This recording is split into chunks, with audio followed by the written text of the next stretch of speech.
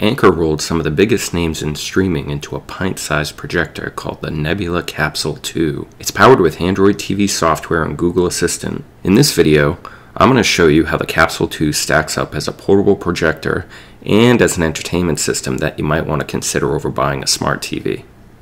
Even if you already own a Nebula Capsule II, you'll want to watch this video because I'm going to show you a few unique streaming features that no one else is talking about right now. This video is a follow-up to my written review that you can find at my website, cordcuttingreport.com. The Capsule II is about the size of a pint glass. It projects an impressive 720p picture resolution and comes with a remarkably handy remote control and more than 3,600 apps from the Google Play Store. You'll recognize the projector's menu if you own a NVIDIA Shield or smart TV with Android TV software. With apps like Hulu, Pluto TV, and Netflix, the Capsule II is an easy pick for a movie night. You can even watch live sports with YouTube TV or PlayStation View. Add an HDHomeRun or a Tablo tuner to the mix, and you can watch over-the-air channels using a TV antenna. For gaming, I paired an inexpensive Matricom gamepad to the Capsule II to play Badland, Beach Buggy Racing, and Riptide GP Renegade. Last summer, I spent about a month testing out the Nebula Mars 2. I still think it's among the best portable projectors on the market. The one limitation was its third-party software. The software's performance wasn't very good, so I plugged in a Roku streaming stick to broaden the app selection, and the Mars 2 was almost perfect.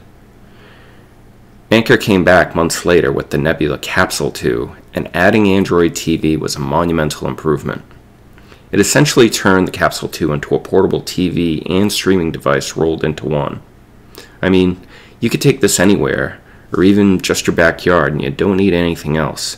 No streaming device, no extra speakers. It's really a full package and very portable. The Capsule II comes with a USB-C cord and an adapter for charging, and a remote control equipped with Google Assistant for a huge variety of voice commands. The autofocus and keystone correction work well. There were a couple instances where I had to engage the autofocus manually, but the keystone correction is quick and it's responsive and works very well. The Capsule II has 200 ANSI lumens, which makes it watchable in dim light, but this projector is really made for nighttime viewing or at dusk.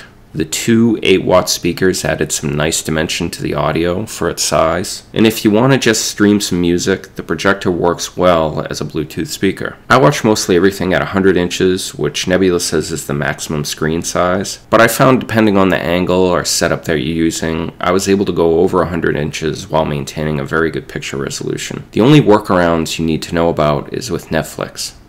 Anker says that due to Netflix's policies, the company only certifies devices with at least 1 million units in production. Anker addresses this lack of Netflix on the main menu by sideloading the app through its mobile app. Just look for the N at the top of the Nebula mobile app and then tap up the icon. Once you have Netflix on the screen, you can go back to using the regular remote control or the mobile app to navigate around. Speaking of remotes, having the Google Assistant on this projector is no small thing.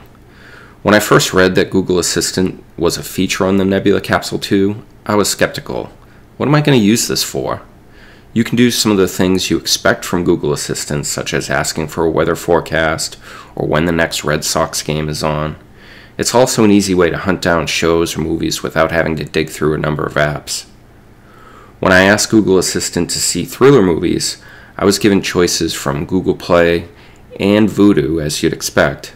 But I was pleasantly surprised to see the software also pulled in the movies saved to my Plex account. Chromecast is pretty useful for sharing photos and videos from your PC or smartphone. But honestly, the Android TV software had more than enough options for movies and TV shows. I'm glad to have Chromecast on this projector, but only as a backup option. At the back of the projector, the Capsule II has a single HDMI port and USB port. Having these ports means you don't have to rely on an internet connection to watch a movie or look at some family photos saved to a hard drive. There are thousands of apps on Android TV thanks to the Google Play Store, but during my testing, I was drawn to many of the same choices that I have for my TV. Let me show you how I set up the Capsule II so I can quickly pull up a movie or TV show that I want to watch. Pluto TV is a pretty good one to have. The free streaming service has a robust lineup of free movies and more than 100 live channels. It's an easy way to quickly find a movie or find some live music. But going into each and every app can sometimes be a pain. So here's a better way to get to movies from Pluto TV, subscriptions like HBO Now, and even live TV from Philo. Go to the bottom of the screen, you'll find the Customize Channel button. You're really going to want to use this so you can set up your projector. That way, when you turn it on, you'll be able to see things like free movies from Pluto, and even subscription services like HBO Now right on your home screen. I subscribe to Philo, which has 58 live channels like A&E, HDTV, and Paramount Network. You can watch Philo just through its app, but here's where the coolness factor of the Android TV software kicks in. Let's say there's a few channels that I watch a lot. I go to Customize Channels and select those channels and pull them into my main menu. Now I have a live feed of any channel I want from my Philo subscription, whether it's AMC, A&E, or whatever. The channel icon takes me to the live stream, and to the right I have a whole bunch of popular shows from that network. The Capsule 2 doesn't support this for every streaming service, but it's a very handy option. For live TV, YouTube TV was impressive, especially when I watched a Red Sox game outside. As you can see, the picture remained bright and crisp. I connected to the 2.4 GHz bandwidth on my router while live streaming on YouTube TV. Since I use a TV antenna quite a bit, I tried out an HDHomeRun tuner and a Tablo OTA DVR. No matter which you use, it's pretty cool being able to watch free over-the-air channels on a big 100-inch screen. Scrolling through my favorite apps, you'll see FX Now, HBO Now, free services like Tubi. Even without Wi-Fi, the Nebula Capsule 2 can play downloaded games from the Google Play Store, and you can stream movies from an external hard drive. I only downloaded a few basic games to the projector: Badland, Beach Buggy Racing, and Riptide GP Renegade. The projector has 4.4 gigabits of internal storage, 8 gigabits ROM, and a quad-core A53 processor, so it's good enough for smooth casual gaming. Anchor says the HDMI port can be used to connect DVD players, game consoles, and streaming devices. ES File Explorer was already loaded on the projector, so I plugged in an external hard drive to the USB port, and my movies played seamlessly. The saved files on a hard drive can be viewed under the local folder. The Nebula Capsule 2 retails for about $580, which isn't cheap, but considering that you're getting a 100-inch screen, a full suite of apps from the actual version of Android TV, it might be a better deal than a smart TV if you want something portable. If there's one thing that makes the Nebula Capsule 2 stand out in the world of portable projectors, even more expensive home theater projectors, it's definitely having Android TV.